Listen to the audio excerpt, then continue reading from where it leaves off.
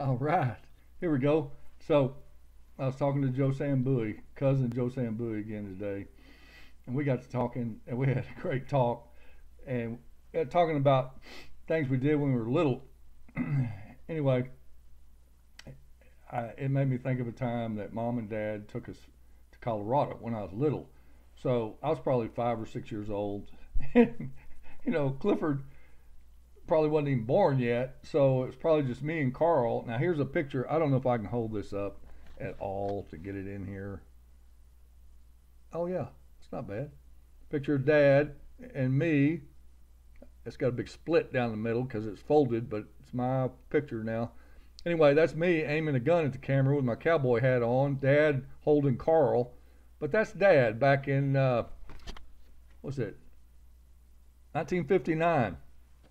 So I was born in 54.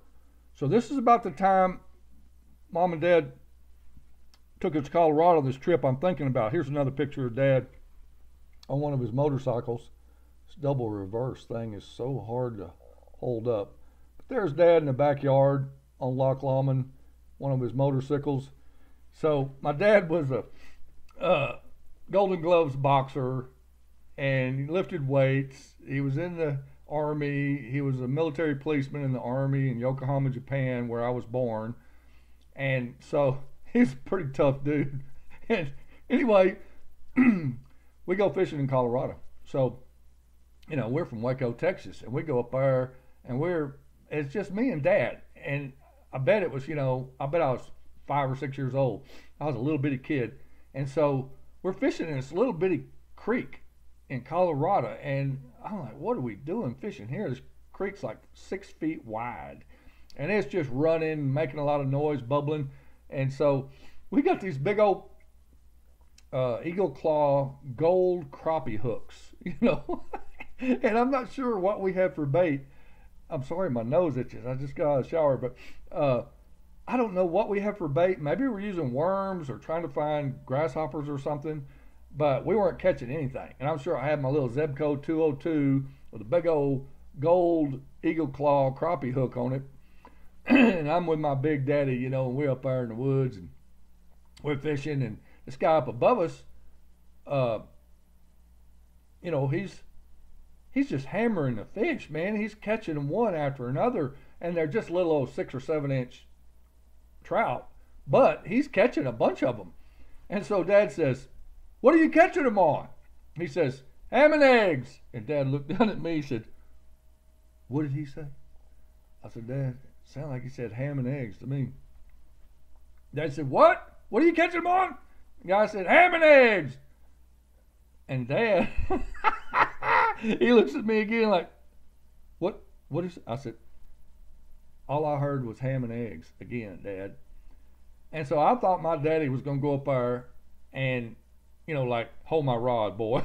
I thought he was going to go up there and throw that guy in the creek because he was making fun of us, because for some reason he might have been able to find, decide or discern that we were not from Colorado when we were like, "Hey, how y'all doing?" And so I thought Dad was going to go up there and drown this guy in the creek. And Dad, the third time, says, "What did you say? What are you catching them on?" And the guy says, "Salmon eggs." And we went, "Salmon? What?" We're right. So anyway, Dad didn't throw him in the creek. So we went to town and bought some salmon eggs. We said salmon. And I was raised in Robinson, Texas, and Waco, Texas, and our teachers taught us how to say Spokane, Washington, because it's got one N, so that makes it a long A. Helena, Montana, because it's got one L, that makes it a long E, Helena. And so we never heard the word salmon in our lives. We said salmon. We're going to go buy some salmon and barbecue it. We didn't do that really, but we always said salmon. So when this guy said salmon eggs, all we heard was ham and eggs. Anyway, we went to town and bought some ham and eggs in a little bitty jar, and came back up there, and I put 2 salmon eggs on my big gold eagle claw crappie hook and threw it in this little pool, biggest pool I could find, and about a 10-inch trout came out, and he looked at it and sucked it in his mouth, And I said, Kurt, that's a salmon. He's got it in his mouth. It's gone. He spit it back out. I was like, oh, no. We weren't used to being able to see into the water. You know, the visibility in Lake Waco is about, 9 inches. It's all muddy. Got 5 creeks coming into it. So anyway, get you some salmon eggs. Have fun. Life is good. And be sure you take care of your friends and family. And I'm sorry. I'm laughing about something else. But take care of your friends and family. Subscribe to my little YouTube channel, please. And life's good. I'm going to try to shut this thing off here. All right. Everybody have fun. Adios.